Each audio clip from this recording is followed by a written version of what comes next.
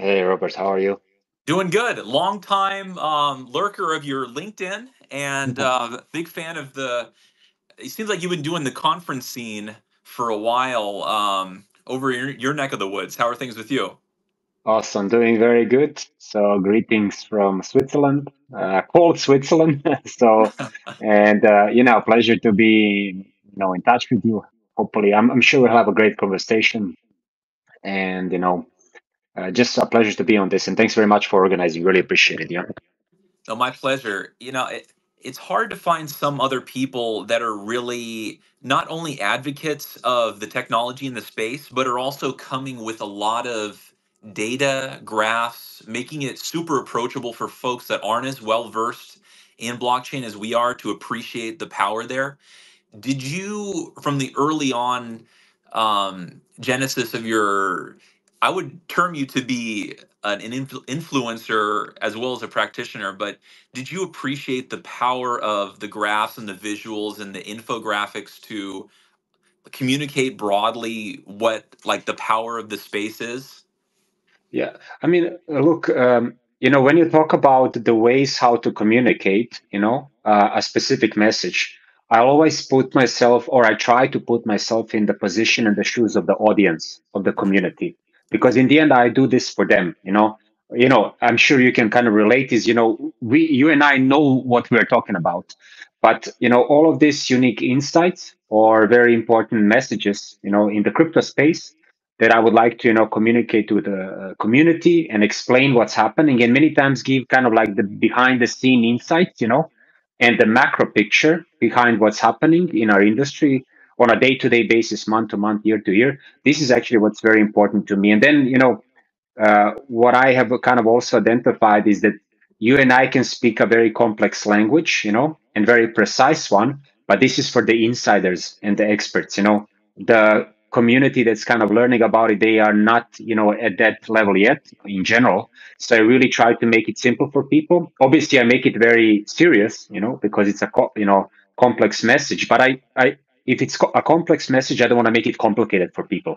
So this is kind of how I imagine it. And I really try to do my best. I create a lot of content about certain topics in crypto industry that are very, interesting to me, like real world assets, DAOs, market making, liquidity, Bitcoin ETF.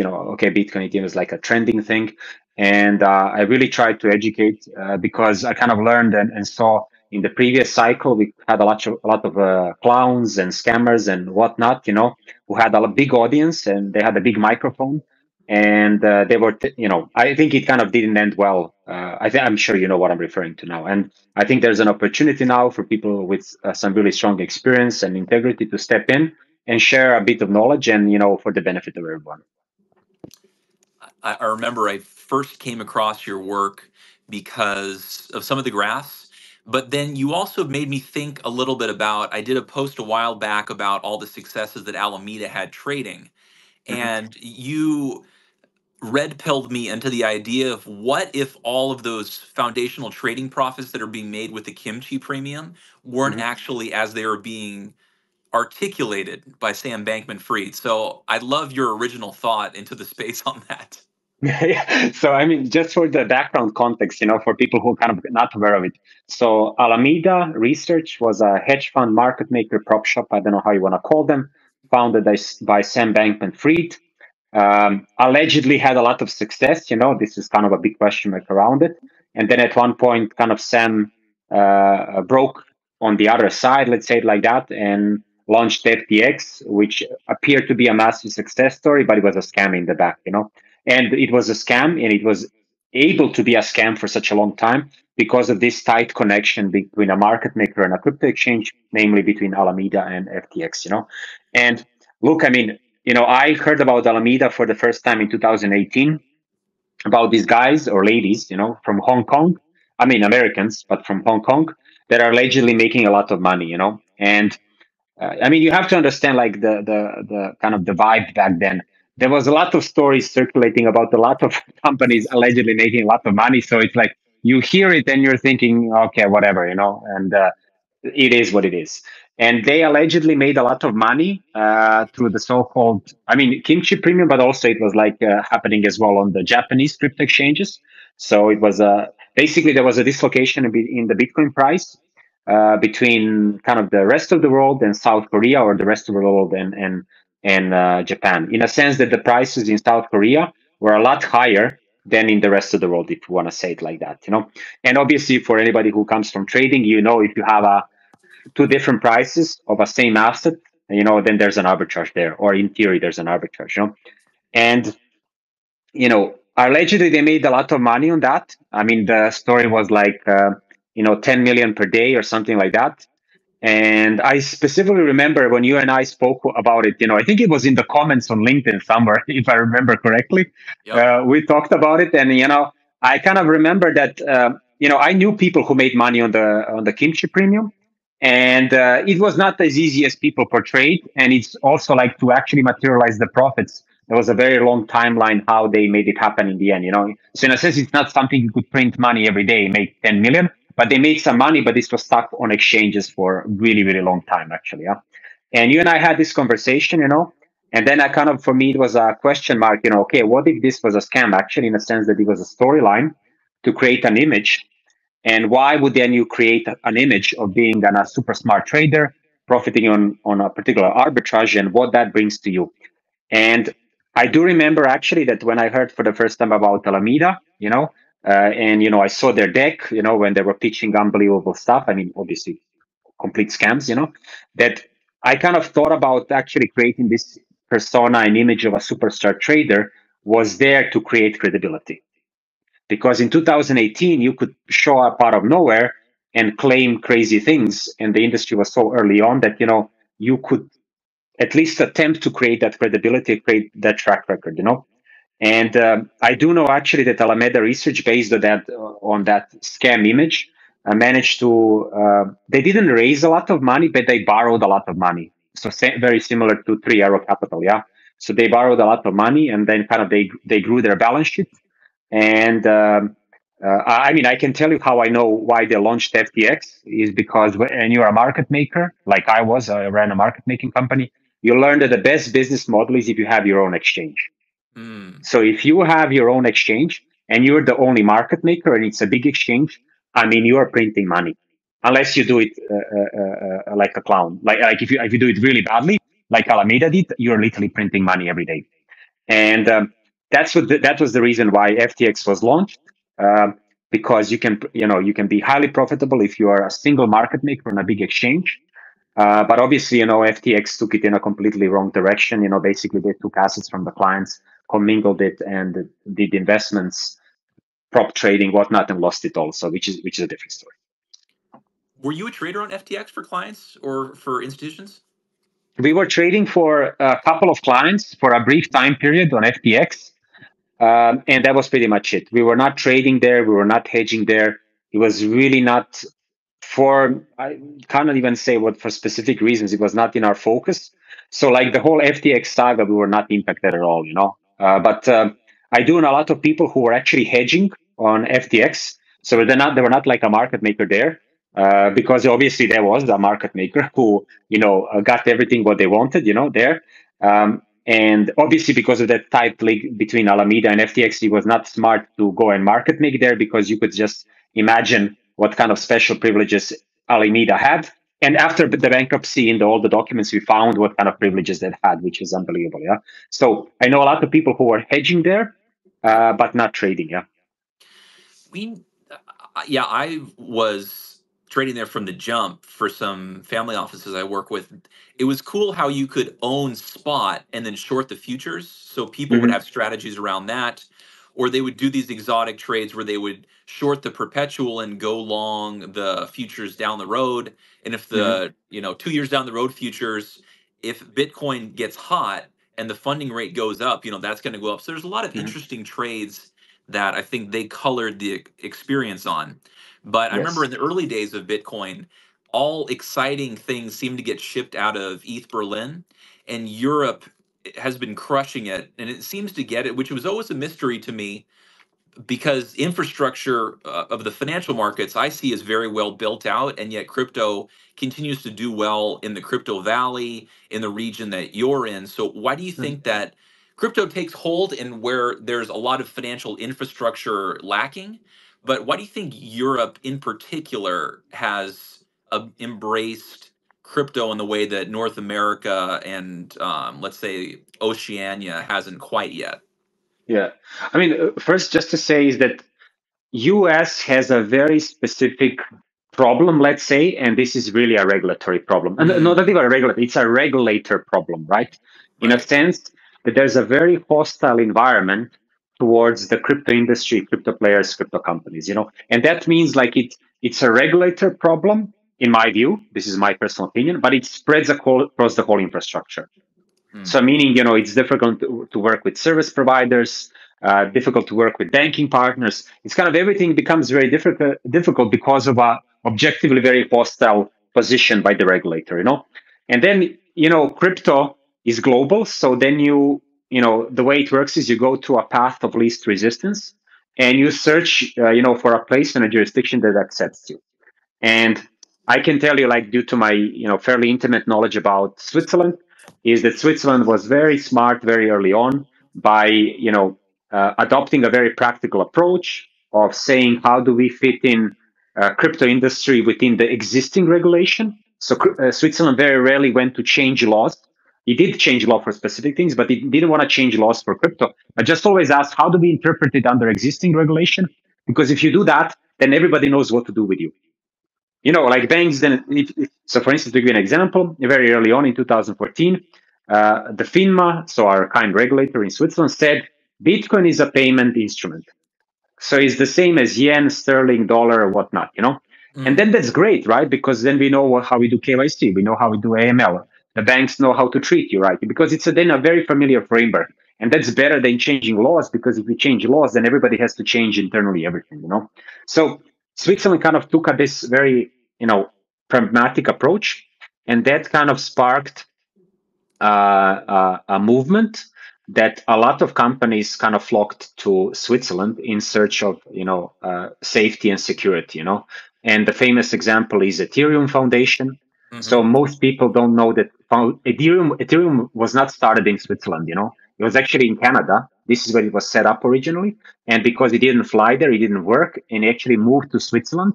And then a local but a famous today law firm called MME pioneered the so-called foundation model. So you set up a foundation, that does the ICO, raises capital, that issues the token, they correct that capital, and then they fund the development of the project. So and then every ICO was basically after that was done in Switzerland in the same way. And then kind of around that innovation, this so-called foundation model, you had basically, banking partners to participate, that lawyers, custodians, I mean, you name it, like the whole setup was created. Yeah.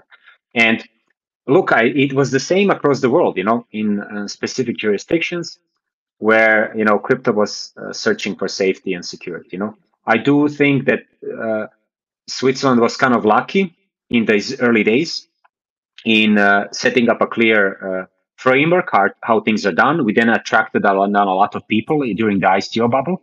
And today, to give you an example, in Switzerland, you have more than 20 crypto-friendly banks. So if you show up in Switzerland as a crypto project, you ask yourself, with whom do I want to work with? So it's not like who will work with me, please, anyone. It's like, with whom do I want to work with, right? And that's a good setup, but this is mostly on the infrastructure side.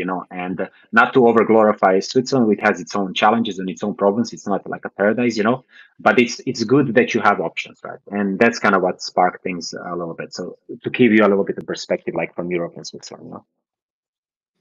I love because I think the existing banking world out of New York, which I saw you did a little bit of time in New York in '09 Yeah, when I was there, yeah. that they look to what banking is being done in Switzerland, and that's like a good bellwether. But I love the way that you put up, Wall Street is ready to conquer real world assets, and not only like the FOMO, but you're giving real information about what JP Morgan, Swift, Standard Chartered, Alibaba, KKR, like Yes. Goldman, these are real projects that are going on chain. So I'd love to know what excites you when you talk to people at conferences about real world assets, or when you see so much of that's what's happening for fractionalizing US bonds, Mhm. real estate. Like, what you think is a compelling aspect of real world assets that people are not quite getting? Yeah, yeah. So I'll try to give like a high level overview because real world assets have a very different perspective how you look at it, from which angle, and also then say like what's missing, what's exciting now, and where hopefully it will converge. So just to say like tokenizing real world assets, it seems like it's something new, but it's not. Mm. Tokenization in crypto space has been around for 10 years. People have been tokenized a bunch of stuff and never really thinking who the hell is going to buy these tokens, right? For me, this is mind blowing when people come to me and say, I want to tokenize uranium. I want to tokenize gold. I want to tokenize gold. My first question is, who is going to buy that garbage?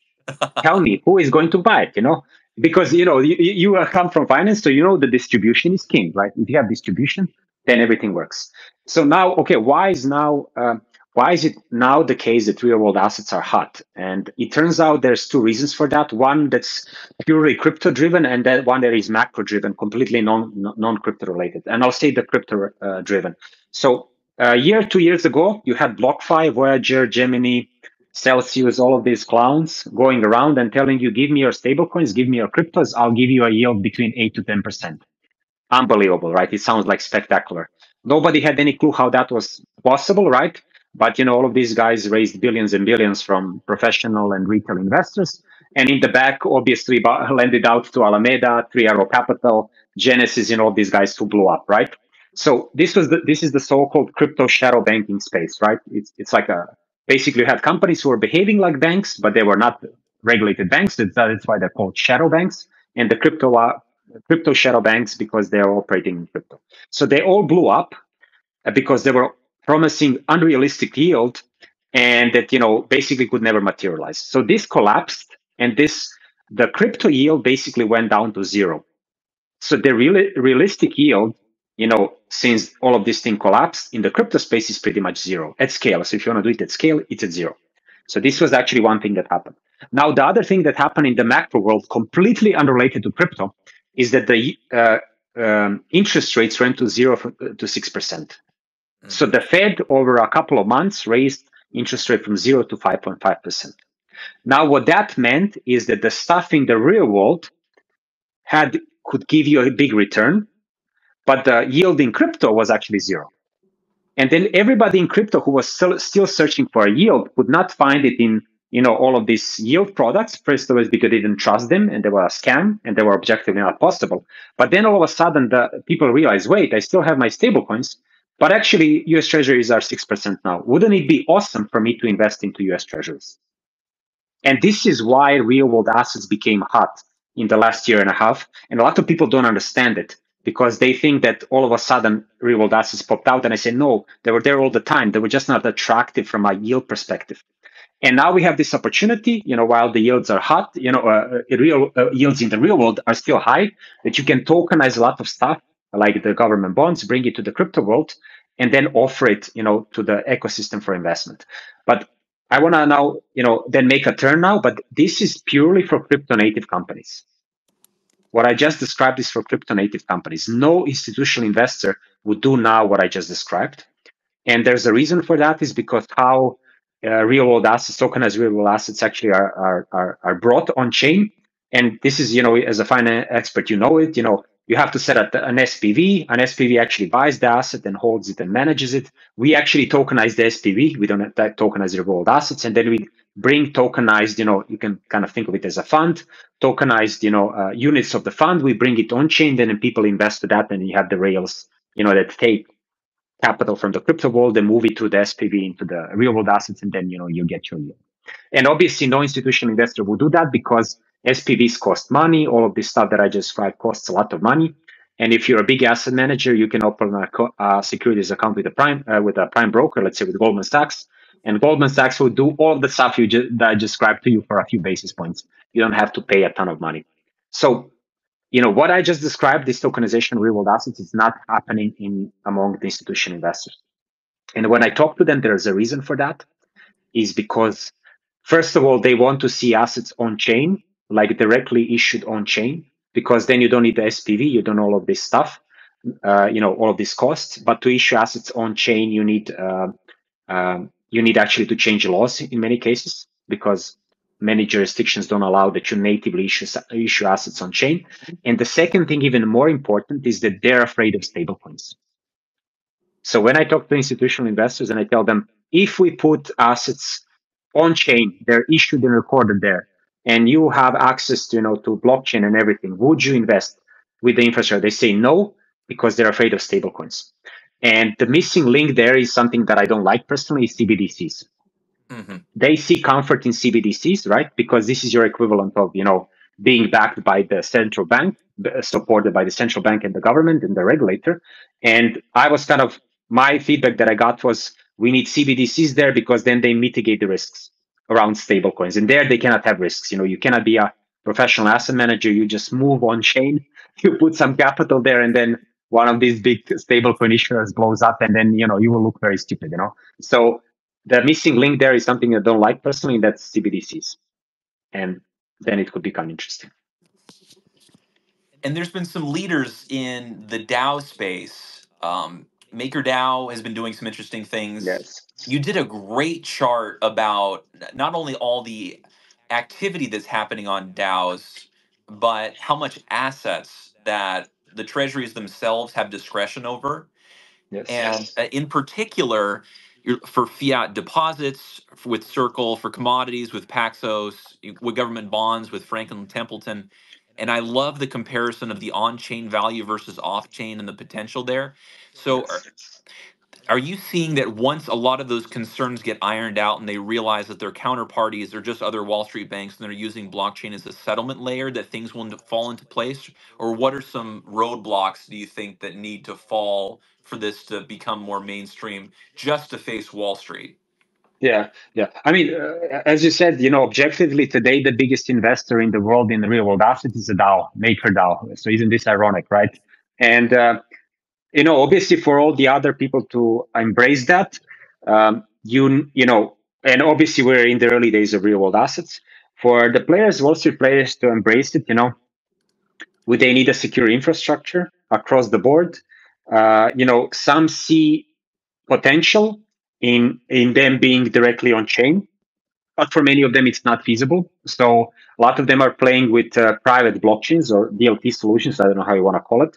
So for instance, like Onyx from JP Morgan and things like that, where they're experimenting, they're tokenizing things. But again, it's tokenizing on a private blockchain. So this is like a database actually, right? And look, I mean, I always tell people is actually, if you want to bring institutional investors, you cannot offer them products they can already buy through their securities account with Goldman Sachs. This just doesn't fly, right? Because that's where that's not, you're not sure that you're adding a lot of value. So I think anything that's more exotic, that's difficult to access, that has a lot of very complex fee structure and a lot of intermediaries, this is where we can add a lot of value.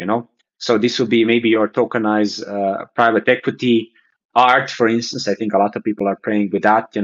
Some commodities. This is where people are kind of getting excited. I think like a great example is like with funds. So like a perfect example is, instead of me subscribing to a fund and you redeeming from a fund, right? You and I can just exchange the fund units directly, right? And you would subscribe, obviously, or you unsubscribe. Sorry, you would redeem and I would subscribe, but the transaction would just be between the two of us, right? You wouldn't have to go to the admin and so on and do this business and broker, and you don't have to do anything with them. Just you and I would exchange fund units, and you would redeem and I would subscribe, right? So I think these are very interesting examples, but this is all on the tokenization space. I think like what a lot of people are then looking at, which is then very difficult, is how do you create liquidity for these assets, right? Because one thing is tokenization, and then we sell it, so this distribution. But how do you then create a secondary market for an asset that's natively illiquid? And I would say the crypto industry has a lot of experience there. I mean, the crypto industry has been churning out utility tokens completely worthless. You can't even price it properly, and churning that out like crazy, and with a lot of volume and liquidity and everything. And I think I'm not saying that you can learn a lot from these cases, because it's a different asset, a completely different point. But look, the holy grail is to have liquidity for all these tokens. That's the holy grail, right? And this is what I hear as well from a lot of investors. They say, Anton, in the end, if we can't have liquidity for all of these tokens, then we didn't create much. Do you think that that liquidity just comes in the form of like a Uniswap 50/50 pool, or do you think there's some sort of private blockchain, as you're saying, that Securitize or one of the legacy platforms might like to have guardrails around? Or as a decentralization purist, do you think it just defaults to open pools where people can transact private fund credit parts or secondary market positions out in the open? Yeah. So ideally, it will be an open system, right? Because that increases your capabilities in the context of distribution. So that's the dream, right? And gated environment obviously always has its own challenges. I do understand, the banks and asset managers and so on, because they want to keep the client base, right? They don't want to open up so easily, because then they're at risk of losing the client base. So I kind of understand that for a lot of traditional players, they don't want an open environment. Uh, but to make an analogy here, I mean, in the 90s and the 2000, I mean, not in the 2000s, but in the 90s, in the 80s, people had intranet, or when you had like private networks, and then, but all the fun was happening on the internet, right? Open network where you can access everything freely. I'm not saying it's a direct analogy, because financial assets are in a regulated category. And obviously, a lot of the stuff on the internet is not, right? But in the end, open environment will win. This is kind of my thinking. And now, will this be all purely decentralized or not? I think this is a different story. But I think from a risk perspective, a decentralized environment would be the best, because then you mitigate risks, right? You mitigate counterparty risk, single point of failure, and a lot of other things that we learned in 2008 that was brutal for the whole economies and financial system in the world. Do you think that on-chain treasuries continue to drive RWAs, or what are some interesting fractionalized assets that you see becoming more in vogue that are still early days? So at the moment, the hottest thing is actually government bonds, and particularly US treasuries. And I can give you an example. I mean, I can explain why that is the case, is because they're the simplest to understand, and they're very attractive. So if you talk to a CFO, who is maybe not, super experienced in financial markets, they understand government bonds. It's a higher yield, and also counterintuitively, right? In the back, it's a liquid asset, right? So U.S. Treasuries are the most liquid asset on the planet, pretty much, and it's easy to get in and out, right? So it's not like a private equity position where you're stuck, for a really long time, right?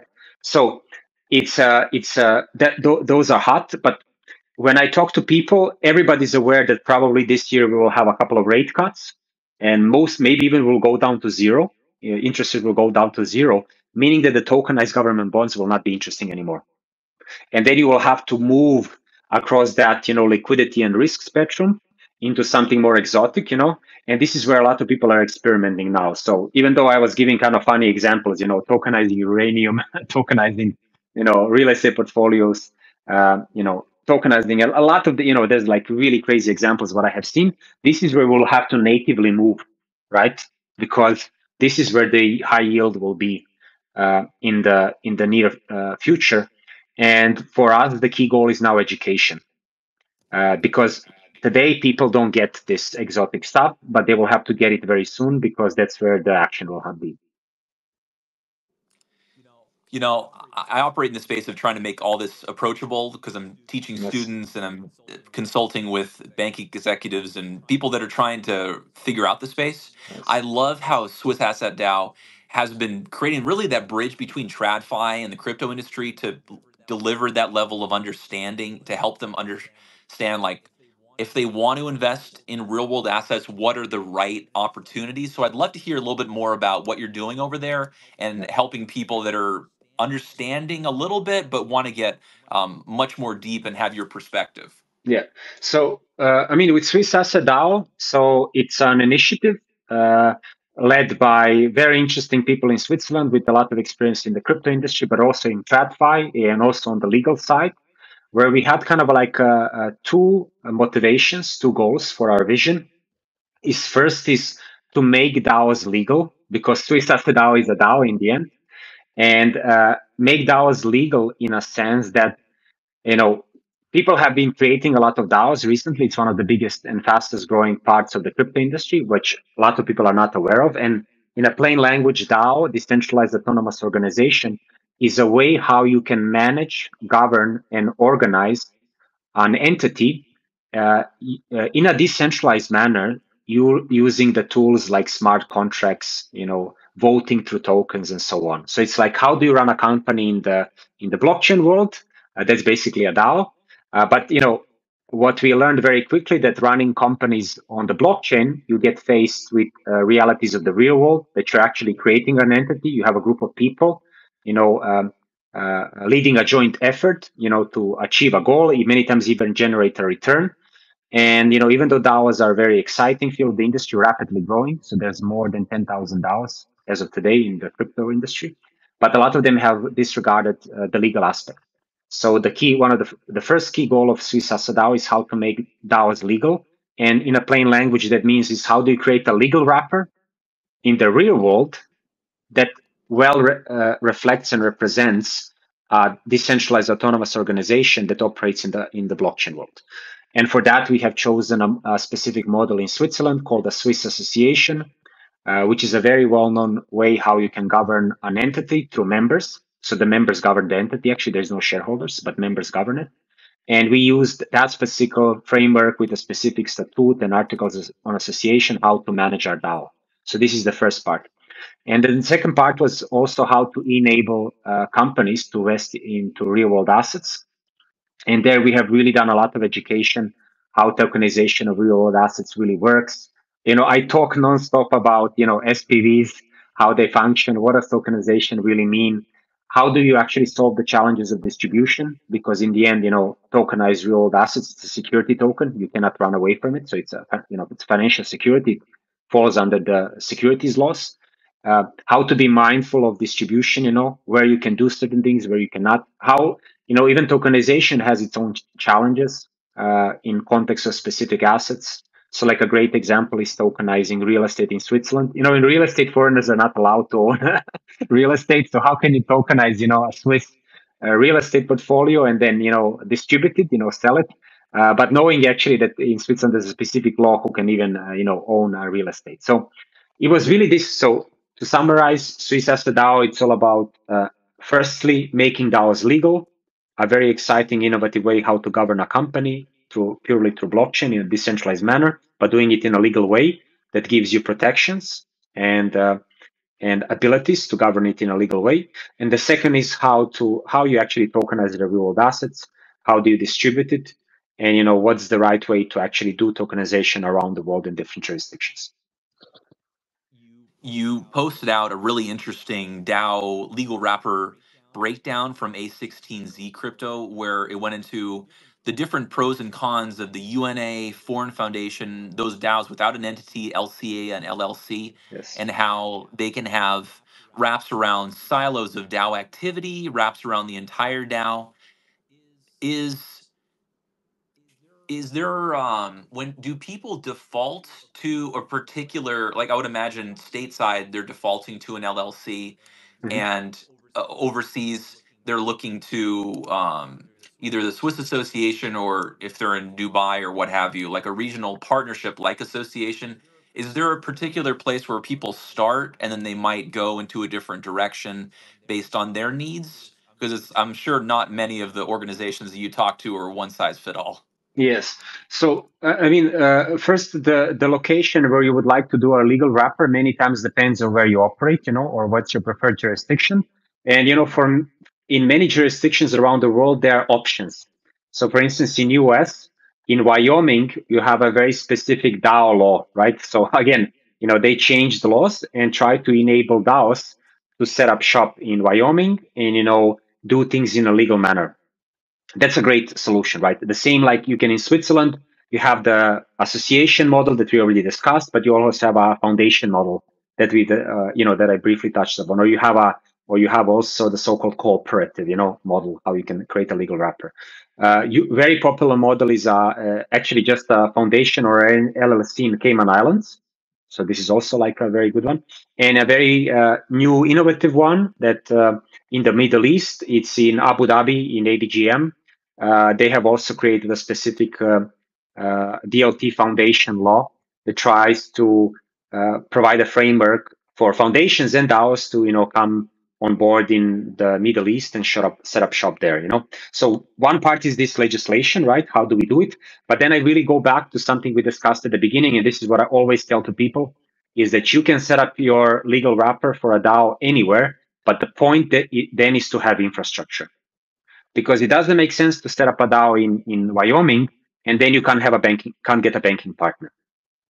Or you go in as an example in the Middle East, in UAE, you want to create your DAO in Abu Dhabi, but then you realize there's barely few people who even know how to do it, and that's really a trade-off between these approaches. Is how do it's just not about where do I set up my legal wrapper, what's the best place for my legal wrapper for a DAO, but it's also where do I then have infrastructure to operate my DAO.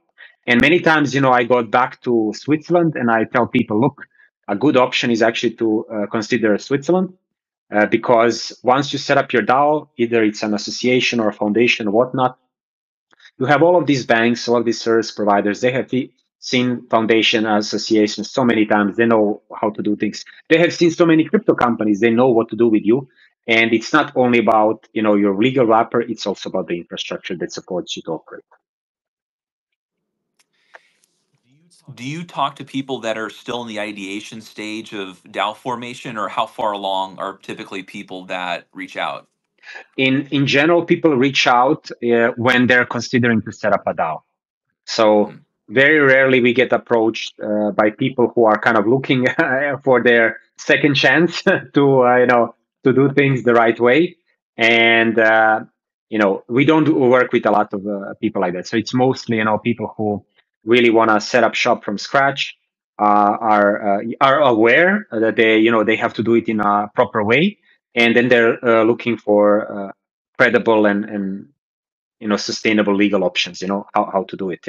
So it's mostly new companies. Yeah. And then finally, where will you be in terms of conferences this year? A lot of the people that listen travel to Singapore, travel to Europe, and would love to meet you in person. Yeah. So just to mention, not by I avoid US for business reasons because so even though I like US, it's great, and I have a lot of friends there, but just for business purposes, I haven't been in US since 2017, 18. I go as a tourist, yeah. But if the people want to meet me, definitely I would recommend. Not that I'm affiliated and involved in any way. There's going to be Token 2049, but in Dubai in April. And I think this could be a very good, interesting opportunity to meet myself, but also a lot of other cool people, just because of all of the amazing vibe and buzz and hype that's happening now in the Middle East. And what I'm hearing from people, like unbelievable lineup and group of individuals is going to come. So definitely, if you are in the Middle East or in Dubai for Token 2049, please ping me. I would love to connect and love to talk and share experiences. I would encourage everyone to immediately follow Anton on Thank you. LinkedIn. He absolutely crushes it. And there is really, from my perspective, not many people that are trying to get the DAO structure right. There's a lot of players that are trying to do governance tools or different ways to allow people to vote in a way that is like truly decentralized, or trying to figure out that. But to get the legal wrapper right, I haven't seen really anyone that's put in as much time and has communicated as broadly the topics involved of how to get real world asset investing done, and how you can properly and legally get a DAO to broadly cover the members of people that want to come together on chain. So I appreciate your contribution to the community and lending all of your experience and your CS knowledge, and broadcasting it out so everyone can understand it, man. Thanks a lot very much for the kind words and really appreciate it. And the only thing I can say is more to come. So more to come soon. Yeah.